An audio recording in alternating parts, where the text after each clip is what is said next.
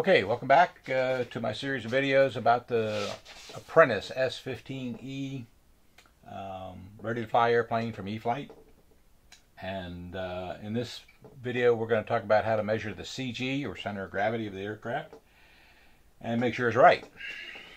If the center of gravity is off to the nose, if it's nose heavy, it'll probably fly okay. If it's tail heavy, it's not going to fly very well at all. You're going to have trouble taking off, both taking off and, well, it might take off quickly for you, but you're going to have trouble landing it.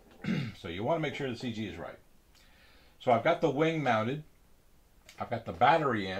Let me show you the battery for a second. Okay. So I mounted the battery in the center. Okay. And to make sure it was centered and wouldn't slide around, because there's no Velcro on it, I put some little pieces of foam rubber on either side so that it's centered in the compartment. Okay. And then I'll close the battery hatch. And that should be everything in the airplane. Even if we add one of the sensors, the LiPo checkers later, I'm not worried about that weight, because it's going to be close to the center of gravity anyways.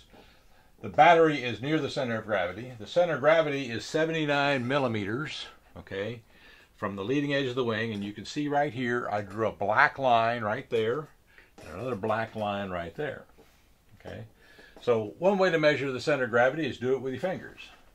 Now your fingers aren't very accurate. Oh, also make sure you got the prop and everything, prop spinner and all that back on, because the airplane has to be exactly as you're going to fly it. So the prop's on. I'm going to put my fingers on those two lines and hold it up and see what happens. Okay, that's pretty good. It's fairly level. Okay, it's not going anywhere. But how accurate are your fingers? Not very. So I'm going to use what's called a CG machine. This is from Great Plains. There's a close-up picture of what the CG machine looks like. In that picture it shows you measuring it up. Airplane is upside down. In this picture it's measuring it right side up. My preference is to measure it right side up, not upside down. Because when you're upside down and it's tail heavy, does that mean it's tail heavy or nose heavy? I don't know. I just always measure them upside up, right side up. And the nice thing is that this machine has an accurate ruler here, both in metric and in inches. And so I prefer to use these.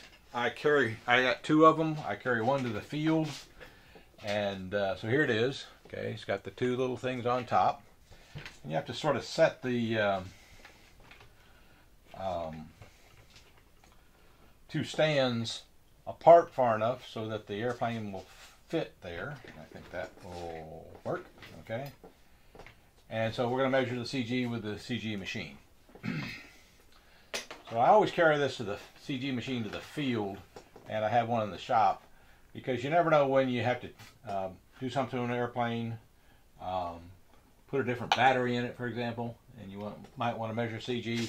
A lot of times I have students that come out and have not measured the CG of a new airplane.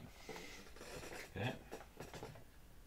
So now we'll see that is, so the ruler's at 79 millimeters on that side. Let me get this back where it's supposed to be. And that is 79 millimeters on that side. And that's too nose heavy. I don't like it that nose heavy. So that's 79. And that's 79. And so it's too nose heavy. So I'm going to move the battery to the back toward the tail to give it some more weight in the tail. So that's too nose heavy. More than what I want. It would probably fly okay there, but it's not what I want. So I'm going to turn this over. I'm going to open up the battery hatch. I'm going to take out the foam from the tail side, move the battery back, and then stick this foam in the front side. Okay. So that the battery stays all the way back to the tail. Okay.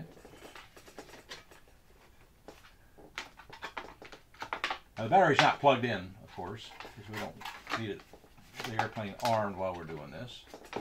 So now that that's toward the tail a little more, we'll measure the CG again.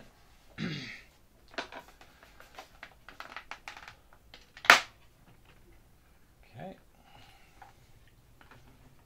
Now let's see what we got. So I make sure that this post is here, and I make sure the 79 is there, and that post is there. And now you can see it's just slightly nose heavy. If I were to push this up just a little bit like that, I consider that level. And I measure the level if I want. I've got a small bubble level if you want. I don't usually use that. Now you got nothing flat here, you got nothing flat here, but the way I measure level is the horizontal stabilizer back there. So if I lift this up just that much, that horizontal stabilizer is level. Okay, and I consider the horizontal stabilizer the place to measure level. So that is just ever so slightly nose down. That's good. You want it slightly nose down. Okay. So that just means that the battery should be all the way to the tail end of the battery compartment. And so what I'll do after this video is over, I'll take some Velcro. I get this Velcro at Walmart, and it has both the fuzzy side and the hook side of the Velcro. You just cut off what you need and stick it on. In this case, I'm going to use the hook side on the battery because the fuzzy side is already on the bottom of the battery compartment. And so I think that's a pretty good center of gravity. Note how much it changed. If I had that battery all the way forward, it would be a whole lot of nose heavy. Now with the battery all the way to the back, it looks just slightly nose heavy, and that's where you're going to have it. Now if you're using two different sizes of batteries, which I might, this is the battery that came with it, the 20 amp battery.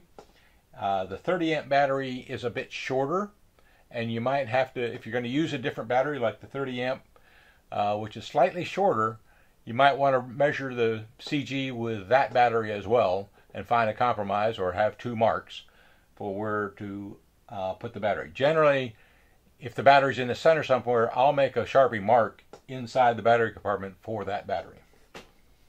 Okay, so I think I'm going to leave it there. We're nice and level. Thank you for watching. Stay tuned for the next video.